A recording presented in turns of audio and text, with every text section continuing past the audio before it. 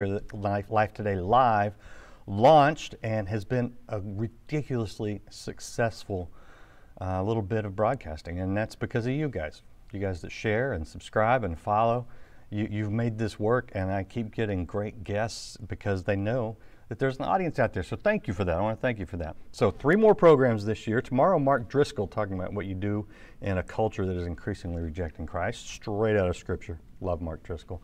And Wednesday, I have someone scheduled who will be very interesting. What do you talk about after 2020? Coronavirus. So I've got a doctor who stirred up some controversy, got in a little bit of trouble, and by not toting the CDC line. And so he's scheduled on Wednesday. It'll be a good week. It'll be a fun week. And then I will be gone for the rest of the year. See you again in 2021. But today, it's Christmas week. So I don't know, what should we talk about? We should talk about something related to Christmas.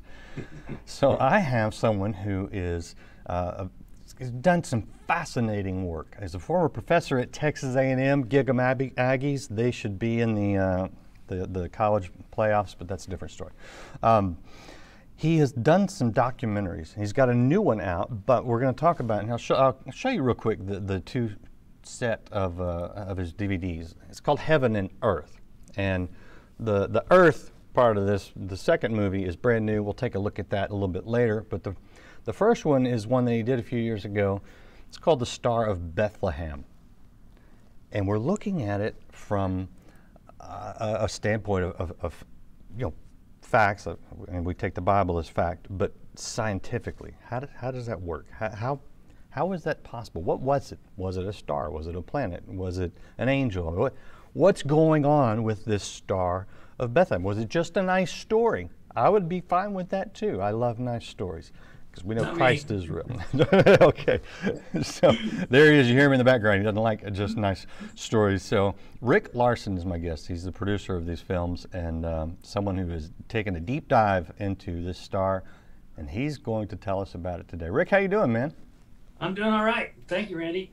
So give me the short version, if you would, of why you, because I really want to spend time on this Star of Bethlehem, but I'm curious why you went from, lawyering and professoring to filmmaking. Yeah, I still do some professoring and lawyering, yeah, but really this has taken over my life. It's nuts. I'll tell you, like everybody wants to know that because it's so unlikely because I'm not trained as an astronomer, and yet I'm doing this deep dive. So in a nutshell, I live in a neighborhood in Central Texas where there are about 3 or 4 dozen homes, and there was a young man in the neighborhood who's a high schooler, had an idea for making a little bit of money. He decided, well, we're all going to do the same decorations in our neighborhood this year, and so he went around. It was late; it was probably November. Anyway, he went to everyone door to door, showed them pictures in a book. They were supposed to pick out a character. He's cutting them out of plywood, setting them up in the yard, putting a light on there, storing them in the off season, charging an annual fee. It was a great idea to make some money, but also kind of a cool idea for making the neighborhood sing as one, so to speak. So I don't have any problem with the idea. The trouble was, Randy, is that it was the choice of characters because they were all cartoon characters, like bunnies carrying presents and stuff like that. And I'm a deeply committed Christian, so I thought, I think Christmas is about Christ. So I blew it totally. I declined. I just couldn't go there. So here's why I say I blew it. Because everybody else did it, and the whole neighborhood lit up. It looked great. It really did. Honestly, it really did. And we called it, people were driving in from actually some distance to see this neighborhood. And they'd be driving along, and the kids were looking out the car windows, and they're having a great time and clearing away the straws to see. And until they get to the Larson home, which is dark, and the kids are saying, oh, look, Daddy, here's where the atheist lives. It's like, because I didn't have Eeyore in my yard, So anyway, I was caught out and had to make some arrangement fast. My daughter and I, this is just the way it happened. I mean, she was about waist high at that time. We ran into the garage. I had some chicken wire, roll of it. We crumpled that stuff up to make, frames and put some lovely fabric on and made 3 wise men that we put in the front yard. Okay, so how's that relevant? Well, here's why it's relevant. She asked this fateful question that caused all the trouble. She said, Daddy, we have the wise men. Don't we need to have a star? And so Daddy says, well, yes, I guess we do, honey. Daddy, make a star. Well, okay, I'll do that. Trouble is Daddy's a lawyer. And, the gears start turning. And I'm thinking, okay, I'll make a star, but I just can't make up something. I got to try to do something accurate. So I started trying to figure that's the same thing you kind of talked about as we began. What was it? Was it an angel? Was it a shooting star? What did it do? How long did it last? Was it the Shekinah glory of God, or was it made up by the early church? Dad waved the name of Jesus of Nazareth. I just had to figure it out. So I started what became, first weeks, months, and then years worth of study on that topic, and discovered what has become a film. Actually, didn't get to a film first. First, it took over my life. And, when you talk to people in ministry, you're probably going to hear this more than once. I was tricked. I had no intention of ministry. I was trying to make a decoration for my yard. But after studying, I was teaching a course at my church about essentials, the biblical basis of the core beliefs of Christianity. And I decided, I'm going to carve a little space in there to use, talk about external evidences, things outside the Bible that tend to show the Bible is true. So I did presented my research on the star. And it went nuts from there. I was getting requests from other churches. Pretty soon I'm going all over the country. Get a crazy phone call from a guy I didn't understand what he was about for about 10 minutes. He just kept talking about Kosovo, and I'm thinking, Kosovo, okay, what are we doing here? Toward the end, he finally says, so I want you to go to the University of Pristina at Kosovo and present the star. And I'm going, aren't they killing people in Kosovo? And he said, well, not everyone. And I said, okay, so I went and I did that. And then from there, it's Albania, Slovakia, and Italy, China. It was too much. Took over my life. So we needed a film. And that's why we have a film like the one that you've probably looked at recently, Randy. And a brief statement about what happened with that film, because this is also kind of nutty. It shows God's hand is there. It ain't me. I'm not taking credit for it, because I just live in Central Texas and never made a film before. One day, my distributor calls me and he says, Rick, you've got the best-selling documentary in the world. And I said, oh, great, terrific. What's for lunch? Because I didn't believe it. I mean, how would he even know that? I really, honestly did not believe it. But I got interested and started watching, and look at, here it comes on Amazon. First, it's, #1 in special interest, and #1 in whatever. And pretty soon they wipe away all the qualifiers, and it's just the best-selling documentary on Amazon, which blew me away. I'm an indie producer. If you make an indie DVD, you're lucky if you sell 5,000 copies. We've now sold over 400,000 copies. Nice. And now it's gone streaming, of course. It's available from Apple and Amazon and Hulu and all that everywhere. I have one question for you that may seem like I'm curious. You mentioned you were teaching this in your Sunday school class. What kind of church? I'm curious. Actually, it's non-denominational. And that's real important to me. I'm just a Bible-believing Christian. No, I get that. I'm what I was looking at, and see, non-denominational helps me none. But sort of your personality type, because you seem, with the lawyer background, obviously, you seem like the type that you don't settle for an answer easily. No. No. I do believe in the authority of Scripture. But the way I study Scripture and teach Scripture may be a little different, because I take everything at face value and I want to figure out what that means. Yeah. I don't like to read over things, especially Jesus, who is really a difficult person. He says difficult to handle stuff often, and we sort of get comfortable with just not going through what he's saying. Right. I know I'm that way too. I'm totally that way. I'm a 5 on the Enneagram. If you know what that means, you'll get that. But so let's jump to what you found out. What did you discover? What is that star? Okay. First thing I discovered, I'm a researcher by trade. That's what I do as a lawyer. So I pushed pretty hard into the research. It was the kind of thing that, you, Randy, if you'd seen me doing it, you might have gotten that, I suppose. People who are not believers looked at me, and I was spending hours outside on the deck every single night for weeks and months. They, basically, OCD, if you weren't a believer. If you're a believer, you recognize, no, he's probably got a calling. It's the same thing, but so I spent untold hours. And first thing I discovered that really disappointed me is that there was no consensus at all on what the Star of Bethlehem was. It made me crazy because everything in the night sky has been proposed. So that came, though, from the lack of attention to Matthew. Just like, don't do that. I'm talking. Anyway, no, oh, they can't hear. Well, I still like. They now know what you've just done. He coughed. Okay. Okay. Anyway, okay. So I figured out, though, that the wide variety of conclusions was because people were not tracking Matthew carefully. I went through Matthew very closely. You know the kind of comb you use to get the fleas off your cat. I went through Matthew like that, and looking for the clues. Came up with 9. And that's a fair amount of data. So once you have that much data, you can start eliminating all the things that have been tossed out as maybe that's a star, maybe that's a star, maybe that's a star, and it narrows it pretty quickly. Incidentally, there's a lot of my research on BethlehemStar.com, because when I presented at universities all over the world, and the problem is I tend to speak quickly, and one common reaction is, "Whoa, cool! What do you say?" So we had to have a backup for that, for people to go study it themselves. So that's out there at BethlehemStar.com. So what I found was those 9 points that identify the actual Star of Bethlehem.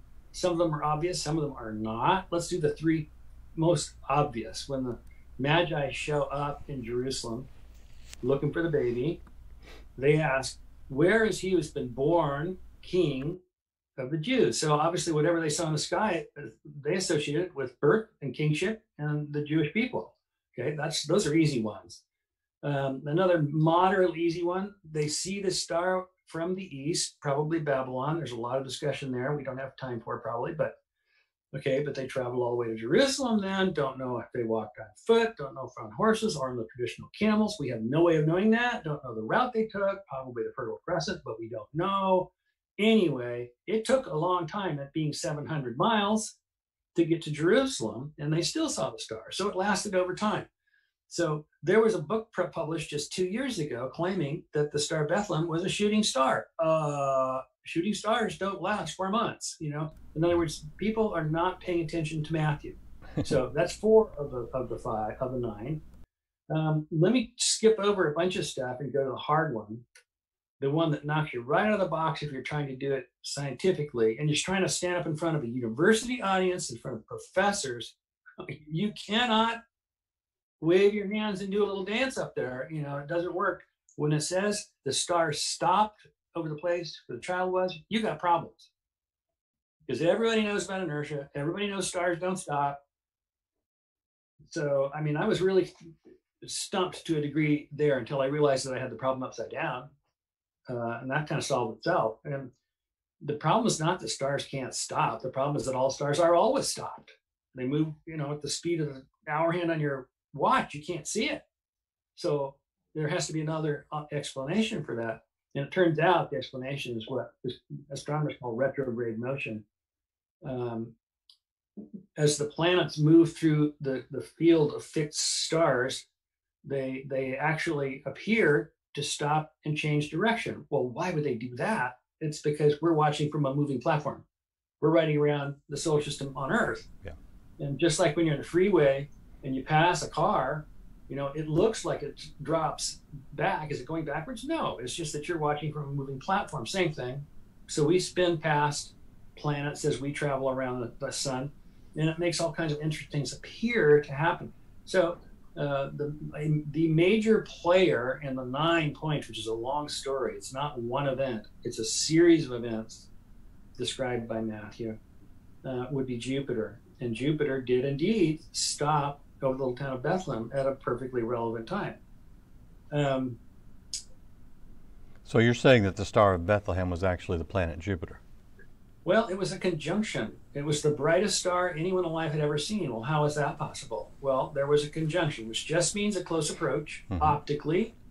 They could be a bazillion miles away from one another. Right. But when they come together, Jupiter and Venus, this time stacked like a figure 8, each contributing their full brightness. Jupiter's the largest planet in the solar system. Venus is the brightest.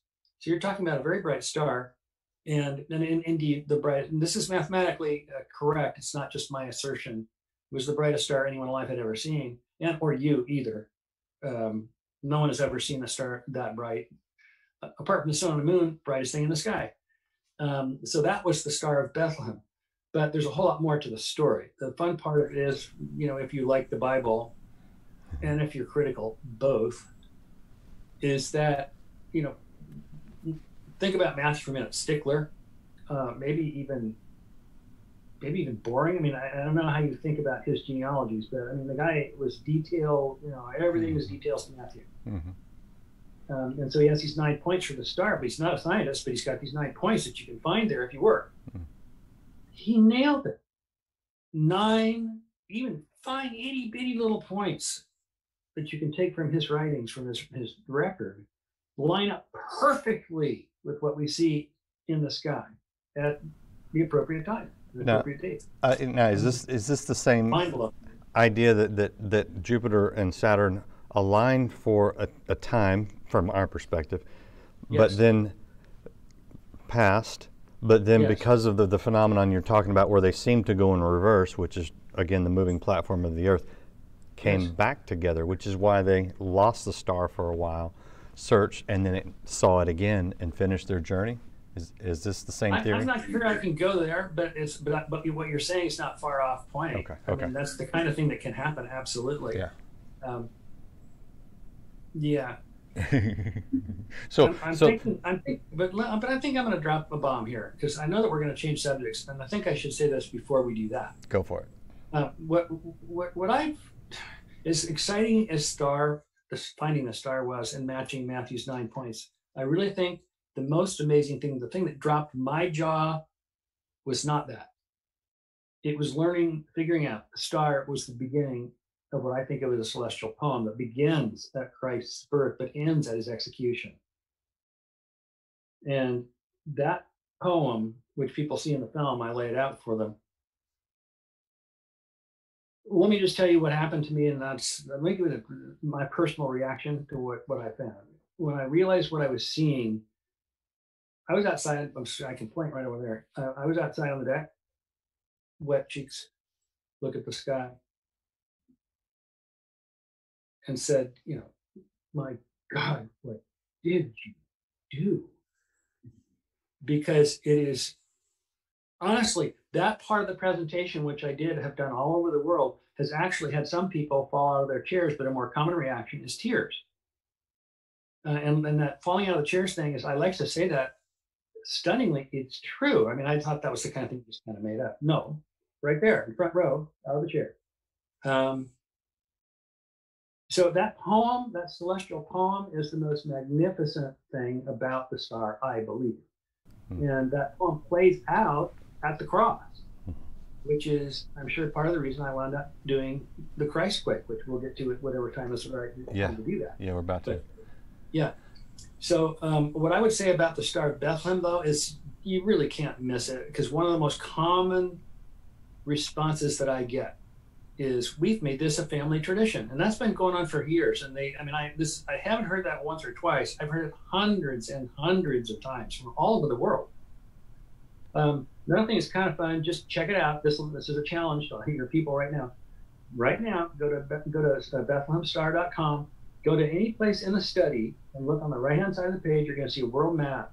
It has dots on it from where there have been visitors. The dots for visitors are red. The world is red, apart from the Gobi Desert and things like that, where there's no internet. And there will be dots flashing there. Those are the people who are online with you right now. And it's kind of fun to get on there and see, well, somebody's on China with me right now, and Australia, and all that stuff. There's amazing interest. People really love knowing the star was real. That is very stimulating. Which is very cool. And I don't want to get too absorbed in something that is not the major part of the story, because yes, cool, okay, planets lined up, how did they do it? Fascinating to me. It actually happened. Why did it happen? And that's what I hear you talking about. What was the significance in our lives today? And that is, of course, the story of Christ. But when you see the science and the heavens declaring his glory, it's really cool, really cool. I don't want to go down this trail. Are you familiar with the Mazzaroth at all? Sure. Okay. Nah, that's a whole other one. We should have a conversation later. But right now, so I want people to see that they can get the Star of Bethlehem. So the Heaven and Earth is the 2 DVD package, and then you can see the first DVD kind of slipping out there. It's one in the middle. If you're threatening to show the trailer, let me tell them very briefly how that happened. I made the second film. We can tell that story in a minute. And I didn't know before I saw both films sitting on my desk what God had me do. I had not planned it out. We know from Scripture, we hear it all the time. Jesus prayed, in fact, to the Lord of heaven and earth. And the Old Testament, Lord of heaven and earth. And we all know that's his name. And I'm looking at these two movies sitting here, and I'm thinking, oh my gosh, there's the facts that prove he's Lord of heaven, the star, and earth, the Christ Quake, right there. Oh, that's up. Go put it in the box. That's what I've been doing all these years, making that set. So that's why we're talking about this set now. Yeah. Okay. So the new one is the Christ Quake. And to really give you a good picture of this and to show you a little bit of what you're going to see in these documentaries visually from a production standpoint, I want you to watch this and we'll be right back and we'll talk about the Christ Quake. When I first started looking, I thought, there's not going to be any way you can tell anything about a quake that happened 2,000 years ago because the evidence has kind of been walked on.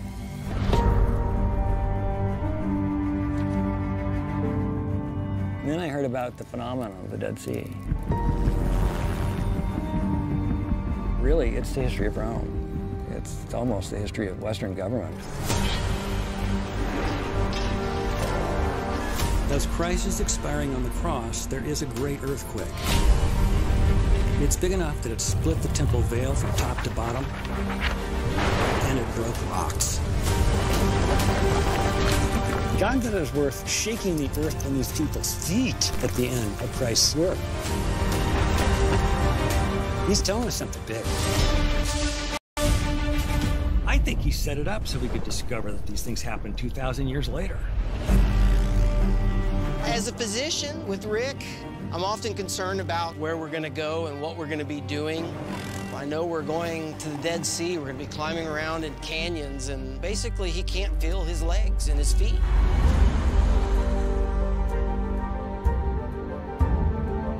When I first started studying the Dead Sea, I mean, these rivers, these wadis were nothing like this. They were much narrower. The evidence is disappearing. Even though it is rock, it's disappearing. Take a look here. That's a sinkhole. The sea withdrew and down it goes. I think what we're looking for is probably about 2.5 meters above this layer. Problem is I can't reach it. There's a seismite right here that's my big suspect. Yeah. No, no, no, no, no, no.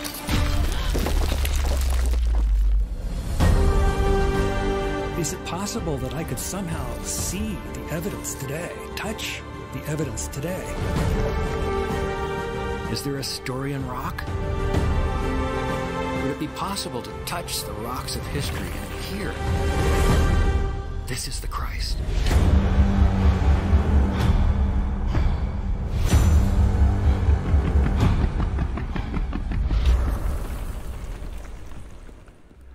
So that is the new one, and it is available now, the Christ Quake, and the producer, Rick Larson, is our guest today.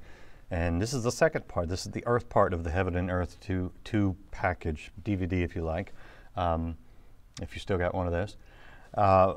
So this is interesting because yes, we all understand that the heavens, declares His glory. We read that in Scripture, and when you see it, that it is literal as well.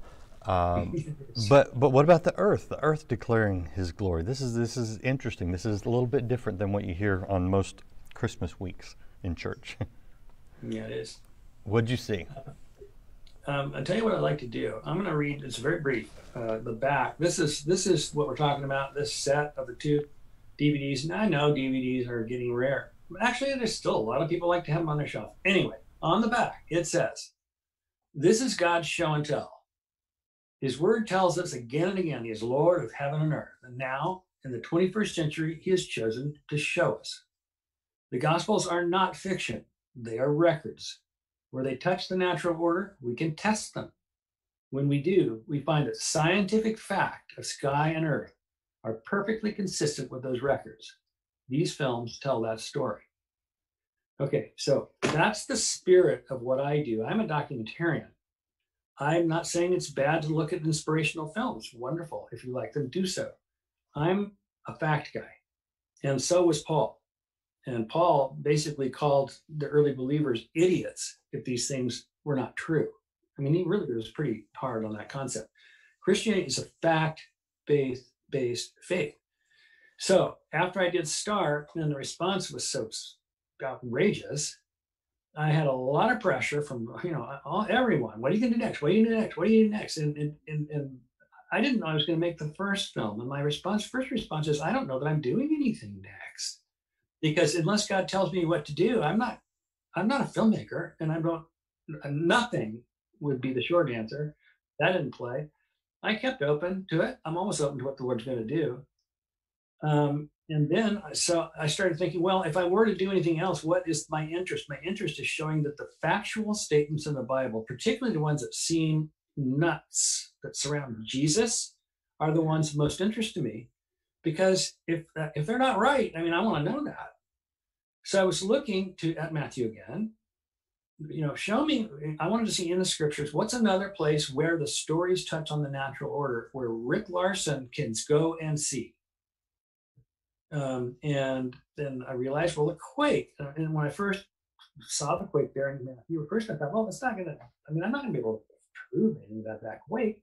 It's 2,000 years ago. Unless it knocked a building down that I can show, how am I going to show a quake existed?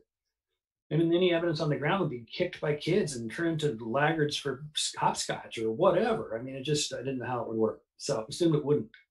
But I started doing the research and quickly found I was wrong. And now it's true that seismographs, scientific seismographs, been around, 120 years, something like that. So we're not going to be looking at scientific instrumentation, I thought. We're going to be guessing at it from what's happened to buildings or something. Water courses, I didn't know. But then I found out about the phenomenon of the Dead Sea. Of course, I knew it was there, but I didn't know what it was doing. The Dead Sea is actually not a sea, it's a terminal lake. It is the lowest place on Earth. Any water that arrives there comes in primarily through the Jordan River and from local rainfall, which is scarce. At the Dead Sea, rains less than an inch a year. But water comes in from the watershed surrounding, which includes Jerusalem. The Dead Sea is, as the crow flies, 15 to 17 miles from Golgotha. Now, you've got this body of water. It's evaporating all the time, but no water's flowing out, which means the salt levels are rising to the point where nothing botanical can survive in it. No fish, no plants, it's dead. Since the name. That also means that there's very little current in the Dead Sea. So when water comes in from the surrounding watershed, from the Jerusalem watershed, and enters the Dead Sea, it's carrying sediments. And when it enters, it doesn't, instead of being kicked around by the fish and all that, it just gradually settles, just like dust in a still room. And it forms layers, page after page. They're very thin, page after page. The Dead Sea is a database. It is, as far as I know, the only seismograph that's been running for thousands of years.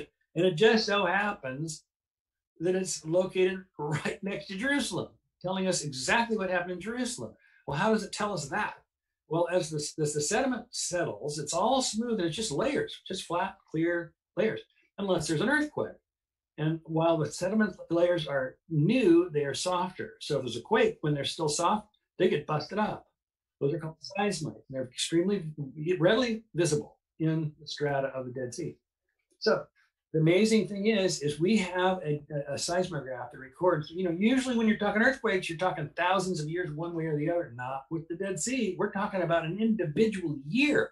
If you can get a reference year from which to count, you can count the strata and you can say, okay, there was a quake in this year. Sometimes you can divide it by seasons.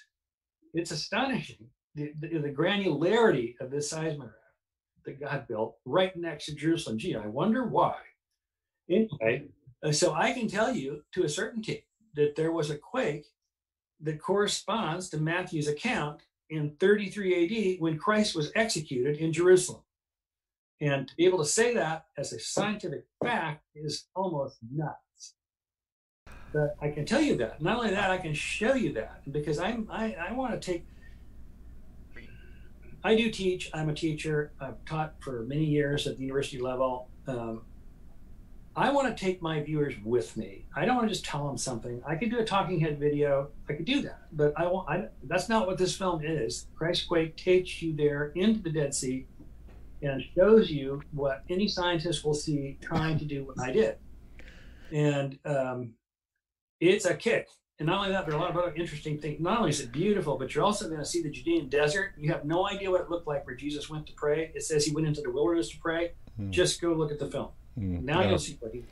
Oh my goodness. You say that from a scientific standpoint, it's nuts. And I mean, you by nuts, you mean like, wow, like crazy that such a thing exists. And I think it's really cool. Really cool.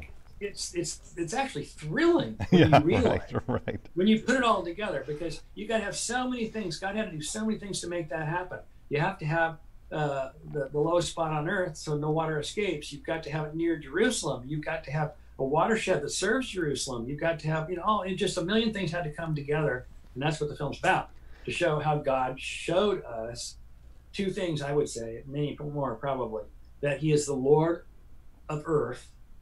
He runs the show down here. He shook it when Christ was on the cross. He dignified that event when Christ said, "It is finished, paid in full." Bam! Earthquake hit. That's the Christ Quake. And it's like the gavel of God. Bam! Yes, you're right. Paid in full. Yeah. And it's gives me goosebumps. It is reflected in heaven and earth. And you can witness both of them in Rick Larson's DVD set. I love this because it's one thing to sit and have a conversation about it. It's another thing to see it visually in a cinematic kind of platform where you really, like you say, you get taken there. And so, man, I appreciate your obsession, and I appreciate you acting on your obsession. And it's very, very. I think I'm weird, but I'm glad I did it. But I've known enough people in the movie industry to know that the brilliant ones are a little different breed. So I think you're cut out just for this. I don't know. Hey, let me tell you something else. I got to say this. Everybody looking at my eyeballs right now has got an aunt or an uncle or a best bud from college or somebody, your roommate or whatever, who you really like. Good person or gal. But if you say Jesus Christ, ice wall goes up. Yep. And that's out. Everybody has people we love that have that ice wall that travels with them. This busts that ice wall. How does it do that? Well, it's a Trojan horse, because everyone's interested in mysteries. Scientific, historical, objective fact breaks down resistance. No one has said no to hearing about Jesus this way. So everybody's got a practiced means of saying, nah, whatever. I don't want to hear about Jesus. So they're not practiced at rejecting this stuff. How has the scientific community responded to this?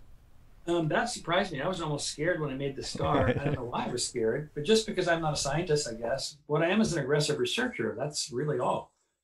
I expected to have some kind of blowback, but I didn't. I really didn't. I would say, the biggest sticking point on Star would be that in most seminaries, the date for Herod's death is taught as 4 BC, when the best, freshest scholarship is more consistent with 1 BC. And there's a story there I'd love to tell you, but it's kind of long. But anyway, so I have heard from some Christians, but not scientists, because science, in fact, if you go to BethlehemStar.com, you're going to see a bunch of endorsements go across, and they're from people like the president of the American Association for the Advancement of Science, and from NASA, and and they're all pro. And the guy from the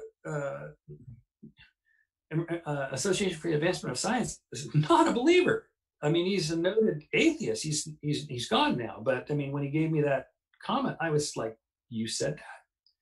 I'm going to put that on my website," So just, he said something like, excellent wide-ranging scholarship, which is like a deadly review from a person like that. So they don't say that lightly. No, That you is know? great. Yeah, no. So no, the response from scientists is good. Well, the science on it is solid. I mean, everything I say in that, I'm not a person who can. I cannot stand up in front of a group of any size and say anything that I know to be false or not know to be true. I'm just not that person. I'm a lawyer. That's, you know, you get creamed in court if you say something that someone can disprove. I say things that I know where I've got the back end filled in, where I've done the research, and I know I stand on firm ground. That's when I'm going to tell you something. Otherwise, I may speculate, but I'm going to tell you I'm speculating. Because it doesn't pay me to say anything that I can't show you. Everything I say is defensible, or I'm not saying it. That is cool. Well, you can check it all out in the two films, and I would say, man, what a fun way to celebrate Christmas, to get people's interest, to look at the scientific, because I don't think Christians. It's interesting how we have this false choice of you either believe in God or you believe in science. That's ridiculous. Isn't that bizarre? That's the dumbest thing. It's a false choice. Why do people give you a false construct, a false choice? Because they're trying to mislead you. That's the bottom line. I agree. Let me attack that whole thing really quickly. I won't waste your time. Science is a method. Science is not an endpoint. It is a method. We used to say scientific method. Now we talk about science like it was a thing.